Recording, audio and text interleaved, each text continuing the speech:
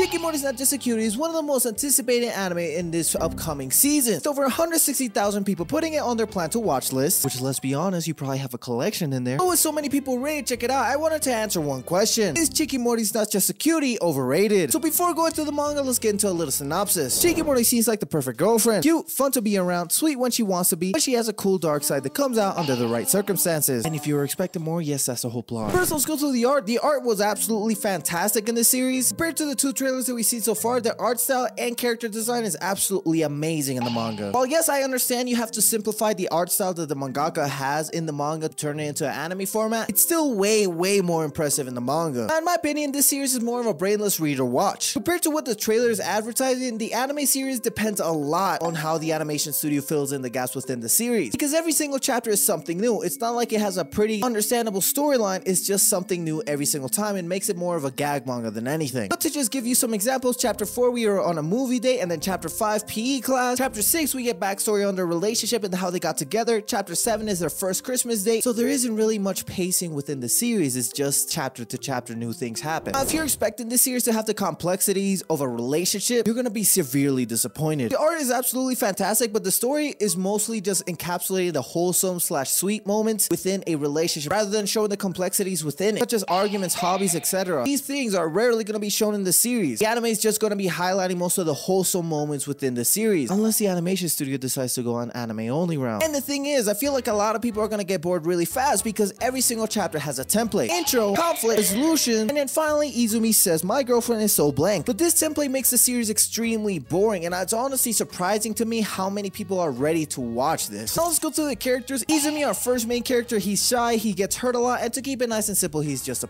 and he makes this series much more frustrating to watch. Shikimori herself is the most dynamic character within this series. Yeah, she has the template of most of the times being soft, but then turns into this absolute badass, but she's still surprisingly the most dynamic character in the series. As far as side characters, the mangaka makes it extremely clear that we don't have to care about these characters. As in chapter 16, the mangaka, instead of giving the parents actual names, he calls Izumi's parents Mama Izumi and Papa Izumi, which makes it extremely clear that most of these characters don't matter when you couldn't even give a name to the parents of our main character. And I don't know if it's just me, but that might be the bare minimum when it comes to coming up with a character. But out of the 50 chapters that I read, the only proper side characters that get introduced to the series are Shui, Yui, and Toru, which they get introduced at the same time in the same page, which I don't know if it's just me, that just makes the names extremely forgettable when you introduce 3 characters at the same time. Now, I'm gonna be completely honest with you, I stopped taking notes on the chapters after chapter 25, and that's mostly because I started seeing the template and I started getting bored of the template that this series has. While yes, I enjoy some wholesome moments, but when the whole series is literally wholesome and there's barely any conflicts within the relationship, I mean, it generally makes it hard to enjoy when the only gimmick this series has is the wholesome moment. Hey, editing quick here, just as a quick example, in My Dress of Darling, the reason people enjoy the wholesome moments is because Gojo did something to earn it, whether it be finishing Chizuku-tan's cosplay or going to the beach with Mari. These moments are amazing because Gojo did something to cause the wholesome moment. But currently, with the highly competitive season that this is gonna be, with Spy X Family, Kaguya-sama Loveless War, Dance Dance Danseur, and so many other amazing series coming out in the same season, I personally think this series isn't even the best romance that's coming out. While yes, we have Dance Dance Danseur that has aspects of romance, and we have Spy X Family that has a little bit of romance implications within it, compared to the other romances coming out, such as Kaguya-sama Loveless War, I don't think this even has a chance. And even the smaller series, such as Love After World Domination, and a couple of Cuckoos, which personally I didn't like, but I can see the appeal, has a way bigger chance of impressing people, not because of the animation, not because of the amazing art within the manga or the anime, but because the story is much more dynamic than just wholesome moment after wholesome moment. Now, this is my personal prediction for how the anime season is gonna go for this anime. Since I was able to get through 50 chapters of the series, I think the first 3 episodes are pretty much guaranteed for people to watch. After that though, I can see a lot of people dropping it simply because the story and the gimmick is very repetitive. But the fact that 160,000 people already added it to their plan to watch list makes me believe that these people got clickbaited by the trailers. Which, to be completely fair, they look absolutely fantastic. I feel like the story itself is gonna cause for the anime to fall off quite quickly, and it's mostly depending on how the art and the animation is gonna look. Does that sound familiar to you? And since I brought it up, Demon Slayer has a budget of the god, and also the animation of the god. But this isn't exactly getting anime by Studio Mappa, Cloverworks, Ufotable, or any big name studio for it to be 100% able to carry itself only because of the animation. Now, although yes, I spent 90% of this video bashing Shikimori's Not Just a Cutie, but I still have hope that the anime will be done well, because the animation studio animating this animated stuff such as Gabriel Dropout, Maru-chan, Plastic Memories, New Game, and many more, which honestly makes Shikimori's Not Just a Cutie a perfect fit for what this studio makes. Although I don't recommend reading the manga for its story, I still recommend it for its wholesome moments. 10 if you like it being done every time. So I just finished watching the first anime episode. It was honestly pretty good. If I was to rate it, I would give it a 7.8 out of 10. And to keep it nice and simple, the anime studio recovered a lot of the gaps in the series. So hope you guys enjoyed the video. Leave a like, subscribe. Let me know what you guys think about Shikimori is not just a cutie. And yeah, deuces. Oh, I forgot to answer the initial question. Yes,